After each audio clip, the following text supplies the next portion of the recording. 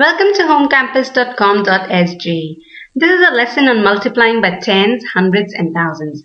Actually, multiplying a whole number by tens or hundreds or thousands is a fairly easy thing to do. But what makes it interesting or it becomes interesting when you're trying to use it to estimate the product of two or more whole numbers in certain cases. And we'll see that in a bit, okay? So let me start with the simple example. Let's try to do some computation first and try to figure out if there's a pattern when you multiply by 10 or 100 or 1000. Okay, so let me give you a number like, say, you have something like 43. Okay, so you have 43 and you try to multiply it by 10. So 43 multiplied by 10. Okay, 43 multiplied by 10 means you're saying 43 times 10. So 43 multiplied by 10 is simply 43 times 10, which is equal to 43 times 10. Okay, this is how you write it. When you say 43 times 10, it's 43 times multiplied by 10, or 43 times 10. And that is equal to 43 tens, right? 43 times 10 is 43 tens, and 43 tens means 430. So you see, when you say 43 times 10, it means 430. Now let me try to multiply this number by 100, okay? And let's see what we get now. So we're trying to do 43 multiplied by 100. Okay, in this case now, when you say 43 multiplied by 100, you say it's 43. What you're trying to do is 43 times 100. Now 43 times 100 is written as 43 times 100, and that simply means 4300, right? Now 4300 is 4300. That's 4300 or 4300. But what this means is you are simply trying to do 43 times 100, and that gave you 4300. Okay, now let's try to multiply the same number 43 by 1000. Okay, so what you're trying to do is 43 multiplied by 1000. Now when you say 43 multiplied by 1000, what you're saying is 43 times 1000. And 43 times 1000 is 43 times 1000, right? And that is equal to 43,000. Anything multiplied by 1000 will give you that many thousands. So 43 times thousands is equal to 43,000. And how you write 43,000 is 43 and the 3 zeros for thousands. So you have 43,000 is equal to 43 and then followed by 3 zeros. Okay, so what's the pattern here? Well, the pattern is that, when you had only 1 zero, when you were multiplying by 10, you had only 1 zero in the result. Okay, and the result is called the product. When you multiply two numbers, the result that you get is called product. So 430 here is the product. Okay. So what you observed is, when you multiply a number by 10, the product will have 1 zero. When you multiply a number by 100, the product will have 2 zeros. And when you multiply a number by 1000, the product will have 3 zeros.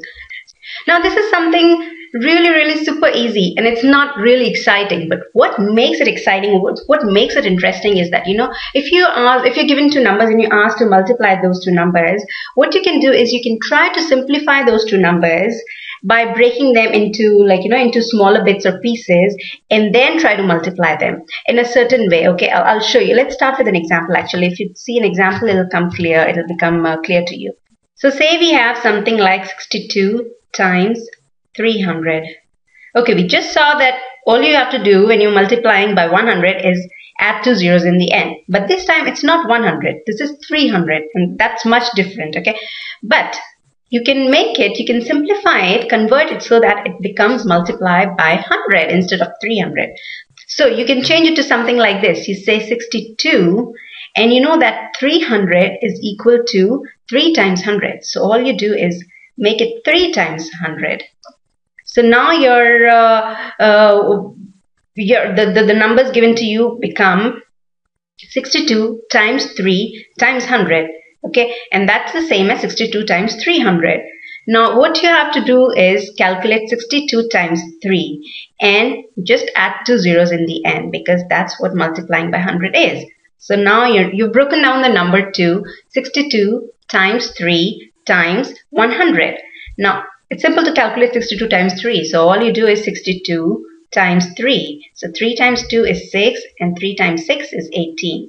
So 62 times 3 becomes, so you have your 62 times 3, that becomes 186. And then you simply multiply it by 100. And for that, we know that we only have to add 2 zeros to this number. So 62 times 300 actually becomes 18600, or 18,600. Now this is still quite simple because you can see the 2 zeros for hundreds. It's quite obvious, so you know that you have to multiply it by 100. But in certain cases it's not that obvious. Say for example you're given a number such as say you're multiplying 12 times 25. Now there are no zeros here. So how do you simplify this? Well, for that, for starters, what you do is you try to simplify the number 12. Okay. Actually, when you see numbers like 5 or 20 or 25 or 50, I mean, it's always very easy to make them to 10 or 100. How is, like, you know, if you have 25, then you know that 25 times 4 is 100. If you have 50, then you know that 50 times 2 is 100. If you have a number like 5, then you know that 5 times 2 is 10. If you have 20, then you know that 20 times 5 is 100. So, you know, it's very easy to convert 25 or 50 or 5 or 20 to 100 or 10. So, what you do is, you know, you try to simplify the other number, which in our case, for example, here is 12, into another number such that, you know, that will give you 100 when multiplied by, say, 25.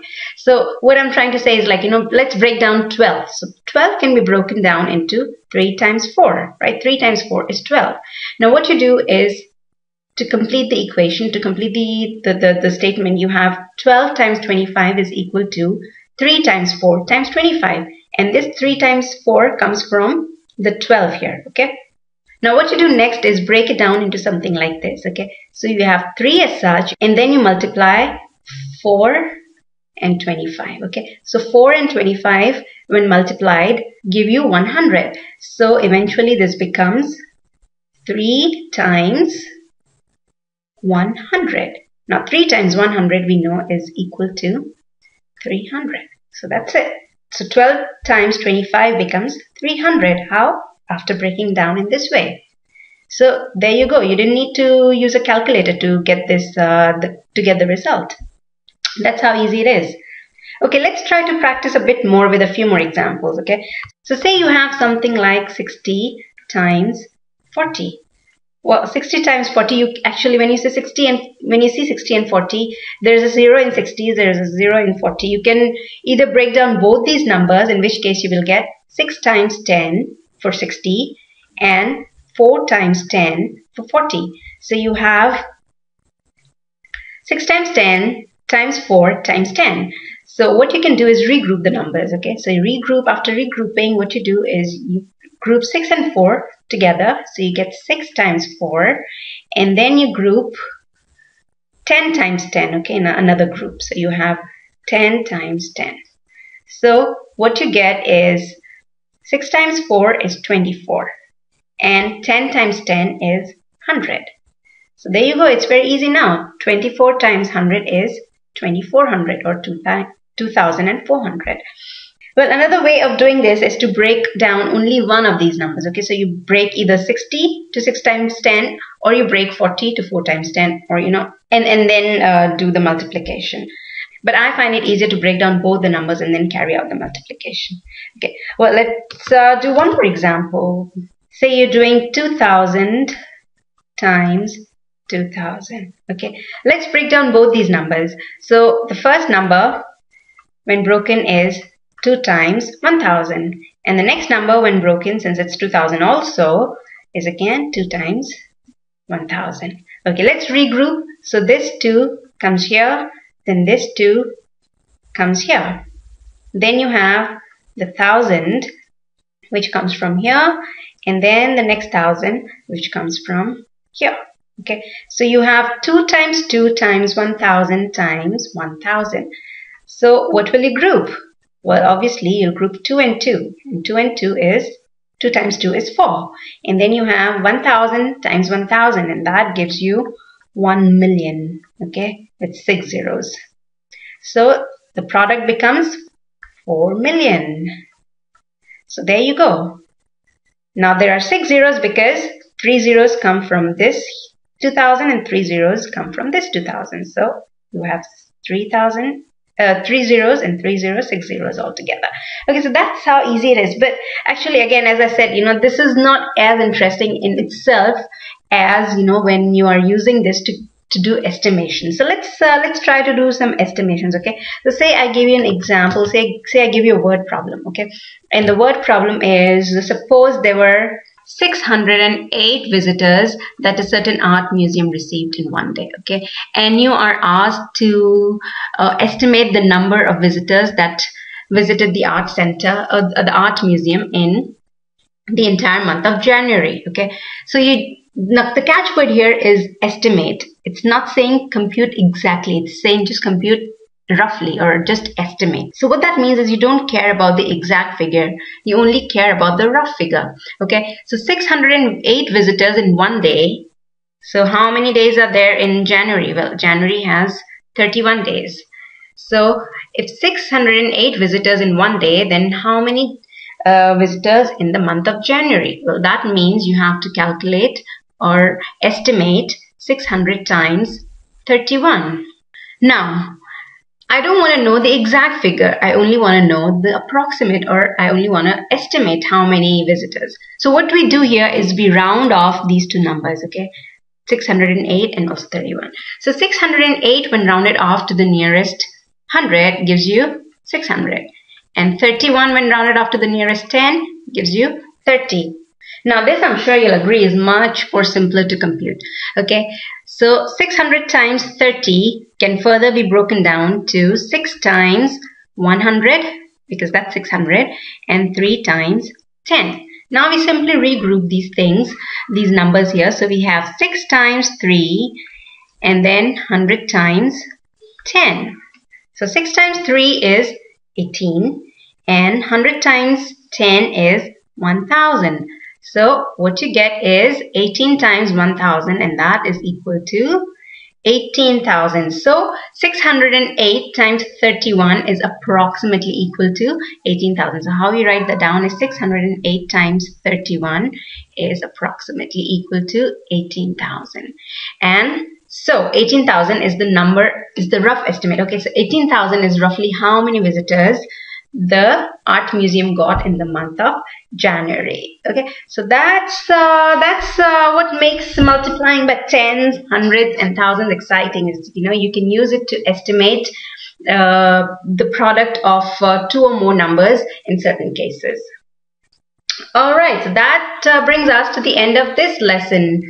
So how about you go and do some practice exercises now? Okay, visit www.homecampus.com.sg for practice exercises. This is M signing off for now. Bye-bye.